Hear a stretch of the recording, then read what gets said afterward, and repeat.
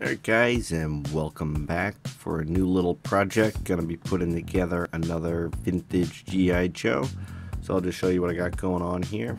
So I picked up a reflocked G.I. Joe land adventurer head.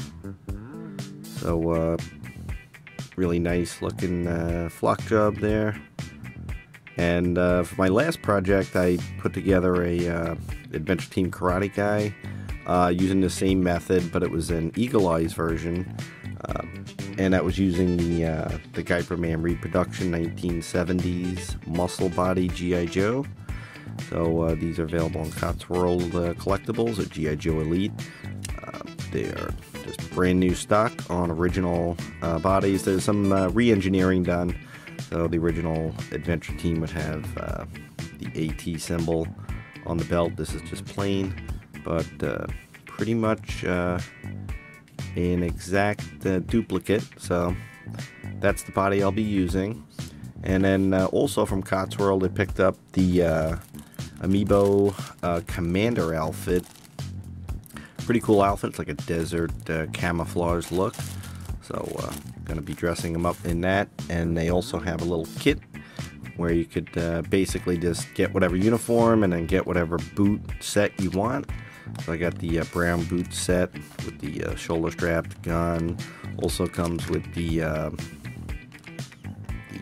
emblem for the necklace and even a patch. So I'll get into all of that later. The first step is putting the head onto the actual body. I'm going to heat this up with a blow dryer on a low heat for a couple of minutes, and that should pop on. I want to of course force it, and you're going to need a little heat for the flexibility so that it pops on. So let me go ahead and do that, and we'll continue on. Alright, so it's popped on, and again, it's another pretty nice match too for the skin tone. Did really well with the Eagle Eyes head, and this head is of course a pretty good match as well. It's a hair bit lighter, the head from the body, but it's really pretty close. So that looks really good. It's such a fun and easy way to just bring a vintage G.I. Joe back to action. So that's pretty cool. So moving on from that, we got him with his head attached. So let's go ahead and take a look at the outfit that I picked out here. So this is the Commander outfit.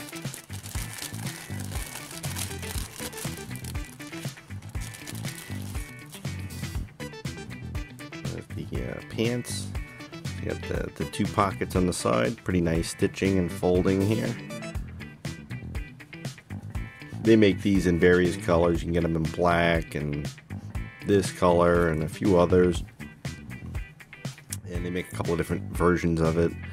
So this one here is got the 4 pockets with the buttons attached.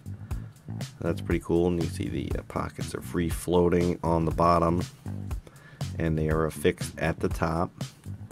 So let's start putting him together. And a simple snap system, 2 buttons on the fly.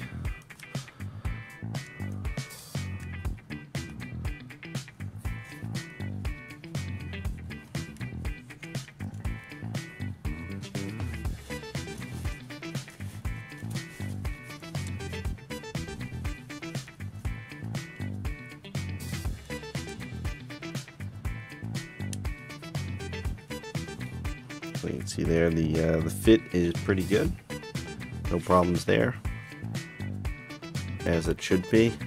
Another kind of aimed at the what do they call it, the Elite Brigade exactly, but those are really based on the vintage style 60s Joes. This is the 70s body. They are a bit bigger, you know, this is considered the muscle body. So they are bigger than a standard 64 G.I. Joe body, but the fit is still no problem. They do kind of make these a little oversized, which was kind of the, you know, the vintage vibe of it. You know, they're not tailored as, you know, like Hot Toys style 1/6 scale clothing, but this is the charm of the vintage stuff. So zoom out a bit here, you get the effect. I think that's looking pretty cool. It's not a bad commander outfit. Would like to get a green one at some point. I mean, that was really what I wanted, but this is not a bad alternative. So let's get into the gear set, start putting that together.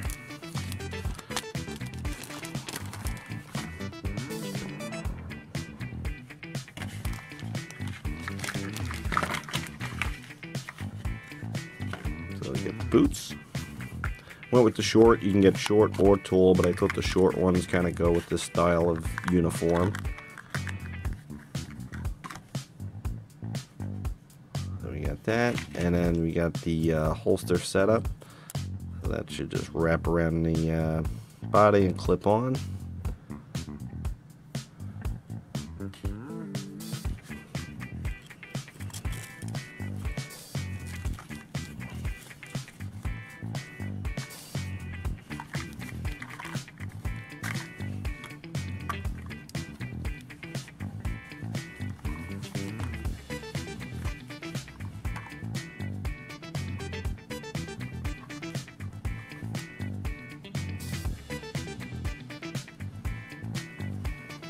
Oh, there that is. That's pretty simple.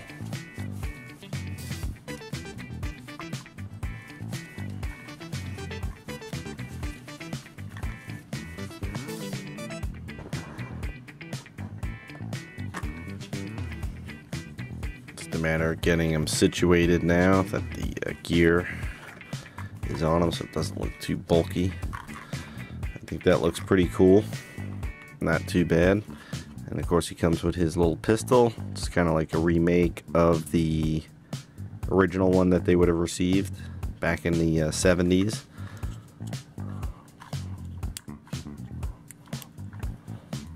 That's pretty cool. And then we'll go into the dog tags, AT dog tags. And they also give you a patch.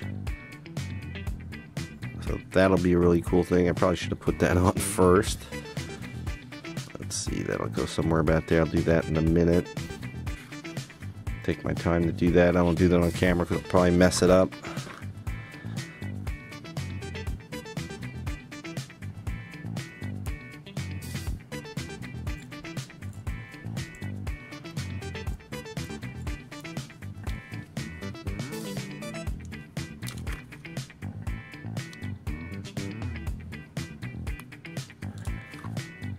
And it's a close look at the dog tag.